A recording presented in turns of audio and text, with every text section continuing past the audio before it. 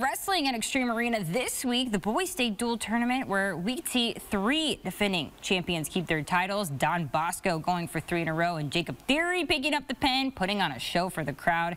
Don's beat Nashville Plainfield to get to the finals. In Class 2A, West Delaware gets a boost from 285-pounder Cameron Guther. A quick takedown and it was over. Hawks looking for their dual title number 5 in the last 5 years. 3A, defending individual champion Ryder Block for Waverly-Shell Rock showed no mercy. This was takedown number 7, and then the Iowa commit was ready to end it. The pin helps the Go Hawks get back to the finals. They're looking for 3 in a row tonight against Southeast Polk, so we'll have more